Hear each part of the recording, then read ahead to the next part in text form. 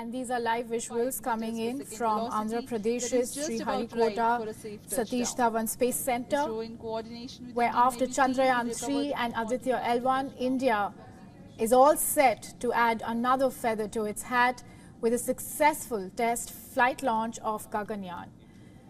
The crewed spacecraft, which is now on its mission, will test the safety mechanism that will allow the crew to escape the spacecraft in case the mission is aborted due to a malfunction.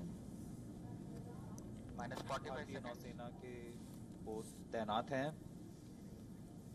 40 seconds.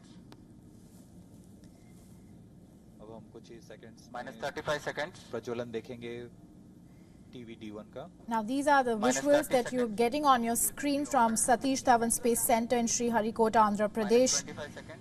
As Indian Space Research Organization ISRO will conduct Gaganyaan's first test vehicle abort mission TVD1. 10, 9, 8, 7, 6, 5, 4. Hold is observed.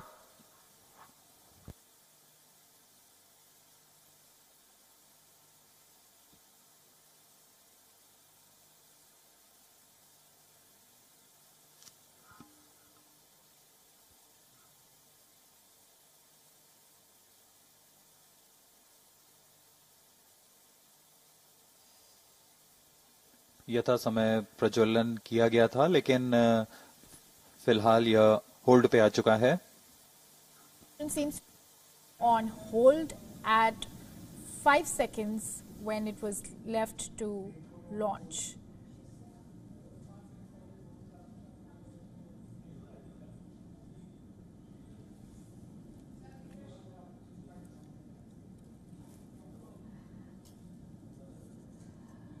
You were getting visuals on your screen from Satish Dhawan Space Center in the Indian state of Andhra Pradesh's Sriharikota, where the test flight launch had begun and the countdown had begun, although at 5 seconds left to launch, there has been a hold on the launch as of now.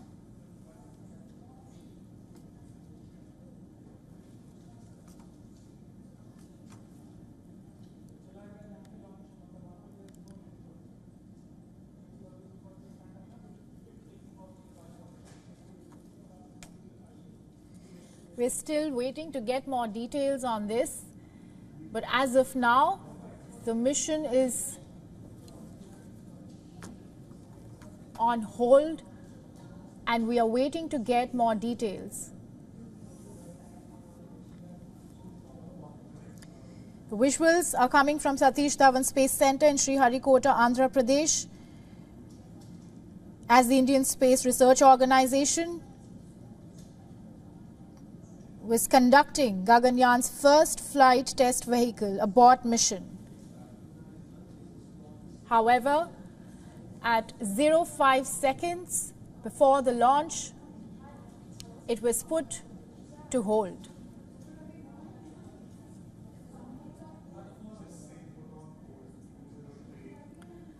The mission is put on hold at the moment, and we are waiting to get more updates on this as we continue to cover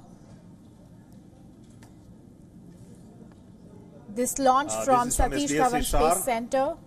The lift-off attempt of TVD1 could not happen today. Initially, the launch was scheduled at 8 o'clock, 8 a.m. There was a postponement of the lift-off time to 8:45 due to weather situation. And we had a very smooth ALS. The automatic launch sequence leading up to the command to lift off the engine, but the engine ignition has not happened in the nominal course. We have to find out what went wrong with that. The vehicle is safe. The entire vehicle is very safe. We will have to reach the vehicle and then look at what has happened now. We will come back soon after analyzing what has triggered the automatic launch sequence holding the vehicle. So what has happened is the onboard the computer which is doing this function, the ground checkout computer which is doing the function, has withheld the launch in view of the anomaly observed. So we will come back with the anomaly understanding and correct it and schedule the launch very soon. That will be announced a little later after the analysis is completed. Thank you so much for joining us for this launch attempt today. Thank you so much. Bye-bye. Update coming in as the mission has been put on hold due to some problems, and to get more details on this, very soon we'll be joined by Siddharth MP. Okay, Siddharth, what has happened? What has gone wrong in the space in the launch of the mission? Yeah, so in fact we were just standing atop our vantage point and looking, anxiously towards the skies in anticipation of this launch. But what has happened is that typically this is a standard operating procedure for all launches. So irrespective of whether it's a large rocket, small rocket, in the last couple of minutes towards the launch or liftoff moment, what happens is there is something known as an automatic launch sequence that is initiated, which means all the health systems of the rocket are continuously monitored by computers. So there is no human intervention essentially in the last final, say 10 or 20 minutes or maybe even the final 1 hour to the launch. The computer is monitoring the entire health of the rocket. See, it is not humanly possible to monitor thousands and thousands of systems on board a very complicated machine like this.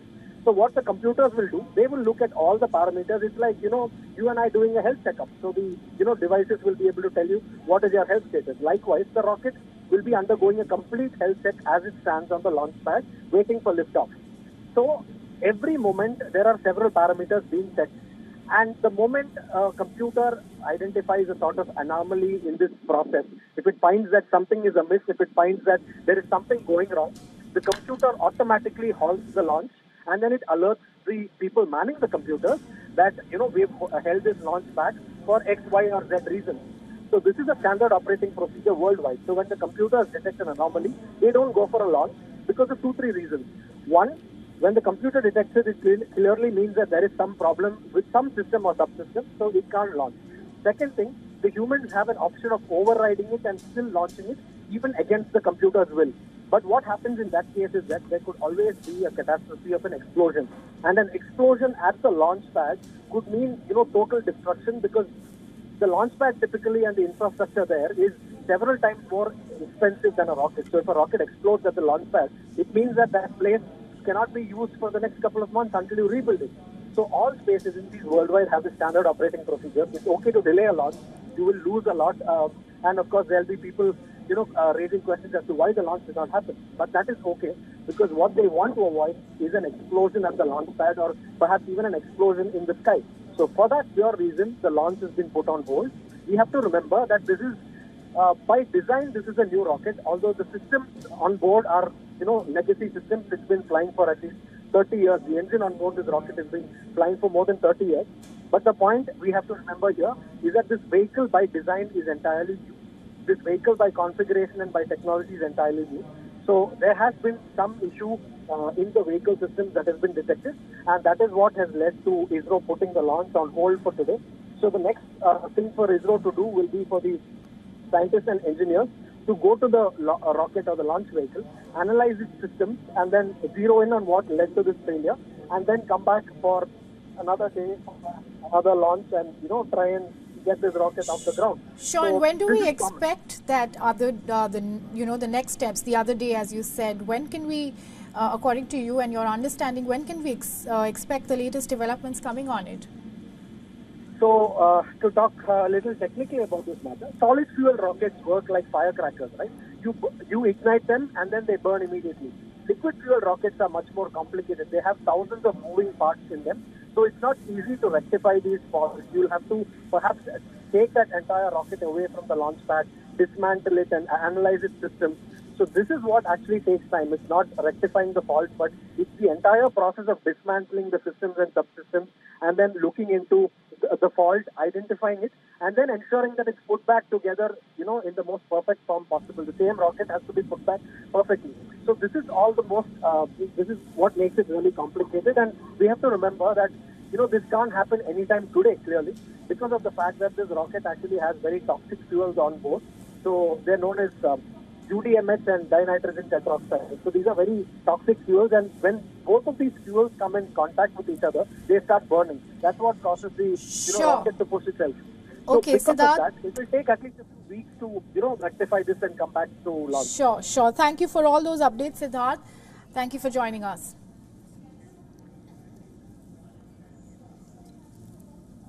Now let's listen in to the ISRO Chief S. Somnath about what went wrong and what were the hiccups at the time of the launch. This is from SDSC Shar. The lift-off attempt of TVD1 could not happen today. Initially, the launch was scheduled at 8 o'clock, 8 a.m. There was a postponement of the lift-off time to 8:45 due to weather situation. And we had a very smooth ALS, the automatic launch sequence leading up to the command to lift off the engine. But the engine ignition has not happened in the nominal course. We have to find out what went wrong with that. The vehicle is safe. The entire vehicle is very safe. We will have to reach the vehicle and then look at what has happened now. We will come back soon after analyzing what has triggered the automatic launch sequence holding the vehicle. So what has happened is the onboard, the computer which is doing this function, the ground checkout computer which is doing the function has withheld the launch in view of the anomaly observed. So we will come back with the anomaly understanding and correct it and schedule the launch very soon.